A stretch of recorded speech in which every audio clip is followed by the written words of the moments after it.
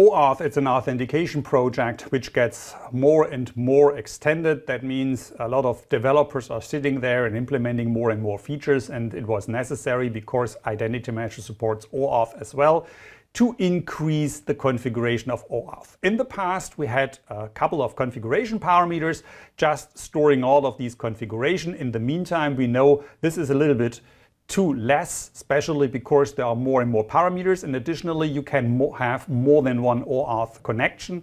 What we did is we created now a data set, that means a table set in the Identity Manager database, which is there to store OAuth configuration things. As you can see on the right hand side of the slide, QBM Identity Provider, QBM Identity Client, and so on are the tables where you now will find all of this OAuth configuration.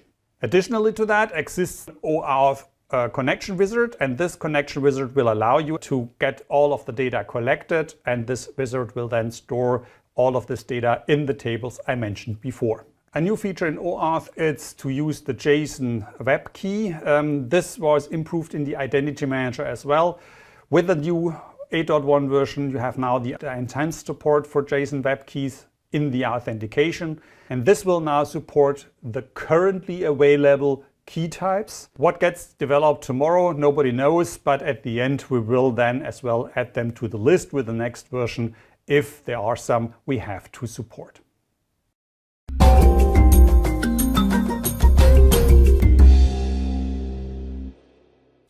A very short feature, it's a new feature which is now implemented as well. In the past, we was login attempts to the database, but we was not logging logoff attempts to the database. That means once a user was logged off, for example, from the manager, this was not logged and was not part of the historization, of course.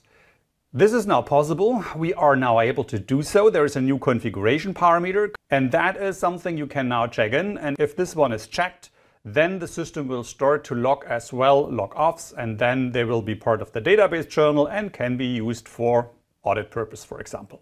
Part of that story as well is that having now login and logoff attempts, it might be a good idea to build an interface where just this information, that means login, logoff, it's somehow displayed. It is a little bit like in Microsoft Windows, where we can look into the event viewer and will then see the audit track, and the audit track mostly shows login, logoff. It's the same in Linux, where we have a specific log that only it's showing something for security. And of course, for the Identity Manager exists now something like that as well. This is the second part on the left-hand side of the slide, where we talk about a specific view, which is named QBM vDialog Journal Log Audit. And this specific view will look on the database journal and will filter out of this bunch of information just the login and logoff attempts. Very short, the log-on log-off feature you can see again in Designer, the configuration parameter section. In the configuration parameter section, underneath of common journal, here we are, our two parameters, login audit and log-off audit. Both of them have to be activated. They are deactivated out of the box. You have to commit to the database. Once this is done, you can then just get these messages. Therefore, for example, I like to start job queue info. And to start job queue info, I log in just with my standard name. I misspell the password. I get an error message. I correct the password. There is my job queue info, and I at least close the connection. All of that should now be stored in the database because my configuration parameters are activated. To see so, I just look into my SQL. By the way, a lot of people often ask me why I don't do that in Object Browser. There's just one reason. In videos, I want to have these characters very big on the screen so that everybody easily can see them. And in Object Browser, I'm not able just to increase the size of the characters, and that is the reason why I'm using a SQL Studio. So I'm just searching for something and don't find something. That is maybe because I misspell here the where clause. So let's just drop the where clause for a second. Here we are, jobqueueinfo.net. It's what I'm searching for. And if I just spell it correctly, then we get exactly what we did. It is for the tool jobqueueinfo.net. We see a system user Herwig that was trying to log in and failed, and then we see a login system user Herwig was just getting in, which is the login here, and then the logoff action directly after. And this is what I want to show.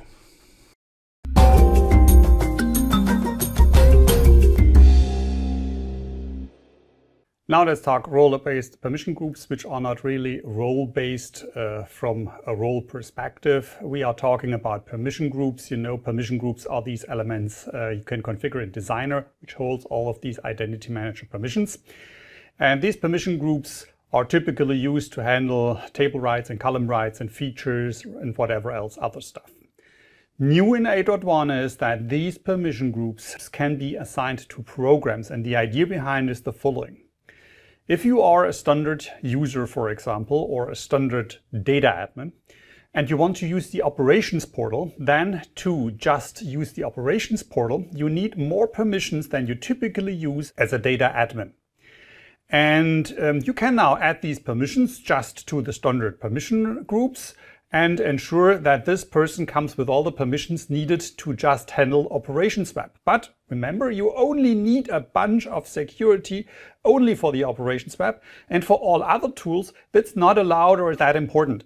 And you don't want to have too many permissions. So the idea was to say, hey, let's make it possible that you can assign permission groups to applications. And then if a user just came with his standard set of permissions and he signs into a specific application, just for this application, he will have more permissions. And this is by getting additionally to the standard user permissions, the permissions of that specific permission group, which is assigned to the application. Therefore, as you can directly see on the slide, are now, for example, new permission groups created. A good example, therefore, it's the operations web, as mentioned. There's a QER4 and then operations support group. And this one is assigned to the operations web directly. As you can see, the _4_ says it is a permission group, which is typically defined for application roles. And this is the limit, what you have to know. And again, we are in Designer and we are looking at the base data section. There is the programs filter underneath security settings. And here we find all the programs just stored in one identity manager. And what I like to do is I want to assign a permission group to one of these programs. Therefore, I typically will expect that there should be a tab that allows me that. Unfortunately, I cannot see the tab 2 choices to solve this typical issue. The first option is just to click here on View and then to say Layout and then Default Layout. And as you easily can see, here we are. This, by the way, happens typically if you just upgrade an older version of the Designer. And with the help of default layout, you get then all tabs shown. And if I click now on permission group, you can see that especially for my entry operation support web portal, here a specific permission group is assigned. And we remember this is to give people signing into the operations portal additionally permissions just handled by that specific selected group.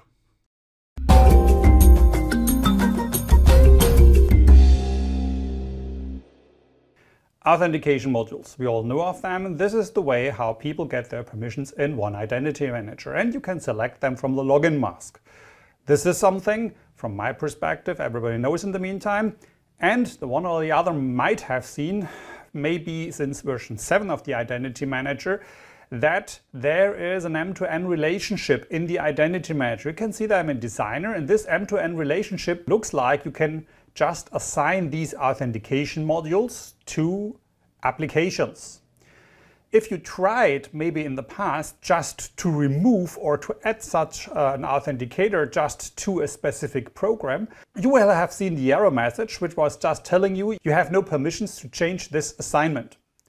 From a user perspective, this is not pretty cool, especially because a lot of customers, especially big customers, using a set of authenticators, that means a handful, and they don't want that for every front end. Users will have the ability just to select one of these.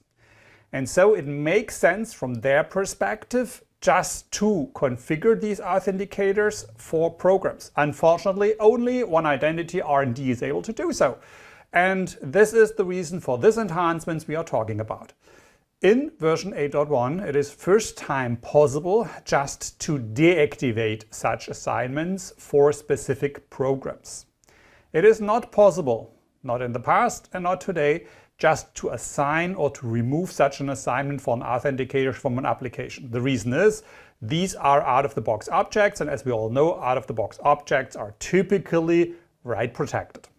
Same for that end-to-end relationship, but not write protected are flags. And so the end-to-end relationship table got a flag. You can see it. Dialog product has authenticator is the table. The flag it's named is inactive. And now these assignments could be set to inactive, which at the end results in you will not see the authenticator in the drop-down box. To make that visible, the easiest way is to look at, for example, this login screen of the manager. There is the authentication method drop-down box. Many authentication modules in there. I want to show you the whole feature used and based on employee dynamic. I want just to configure employee dynamic that it disappears. Here it is already visible. So to make it disappearing, I just step into the designer. Here we are. It's the base data section. It's base data programs, and in programs I can see my programs. One of them is the manager. Let me first show you exactly the authentication module assignment. Here it is. And as you can see, there is as well the dynamic authenticator, employees dynamic. I can just try to deselect it. Here we are. I can then try to commit this to the database. And as you easily can see, here is then wonderful error message that let me know that this is not possible. And now just let's do the disassignment a little bit different than typical. Therefore, I just take this employee dynamic entry here. Then I step to the usage overview, and you can see here the effective authenticators and the disabled authenticators. Effective should be employee dynamic. Here we are. This is the one. And I want just to deselect it. Therefore, I click that specific entry here and say edit. And what I can see there is a new flag is inactive. And in difference to the others, which are gray and not changeable, this one is changeable. So now it's set to true. I can just save the whole thing. Here we are. Now I have just to close my manager so that the information gets notified again. And I will then just start the manager. That is deselect. And as you can see, no dynamic employee authenticator anymore. This is exactly what I want to show.